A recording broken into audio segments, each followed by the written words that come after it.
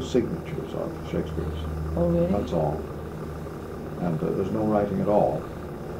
No phrases, no sentences. Just 2 signatures. I love that. There are no great men, there are only great committees. I'm going to hang it on my wall.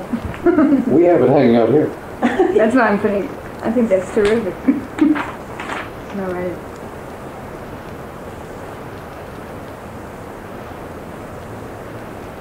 Who said that? New Yorker. Oh. It's a New Yorker cartoon. Yeah.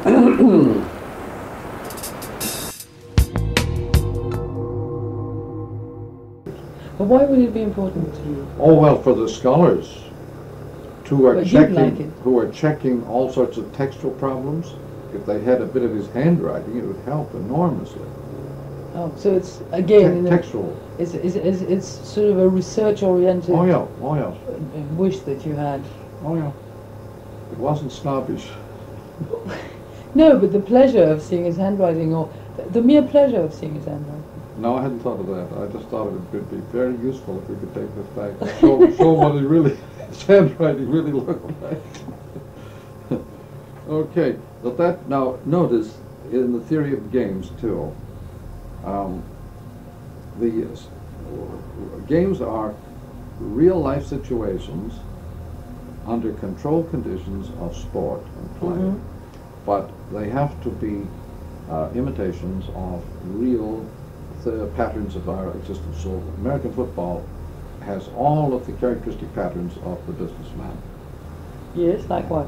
Well, their eyes have been opened and their ears opened by the way in which McLuhan wrote. I consider Marshall McLuhan one of the great masters of my college years. Lewis, who did the prototype of the magazine, is behind the founding of it. I carry the seeds of McLuhanism, McLuhan thinking throughout my entire life.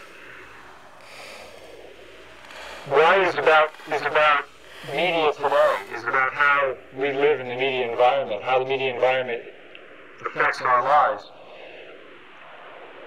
If there's a prophet of new media, in the sense of new beyond books, radio, television, networking, interactivity. 2 quick questions?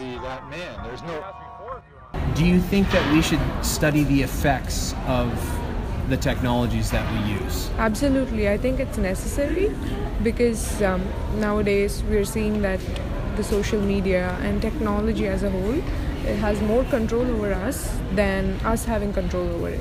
Right. So have you ever heard the phrase, the medium is the message? No. What about the global village? No. Have you heard of Marshall McLuhan?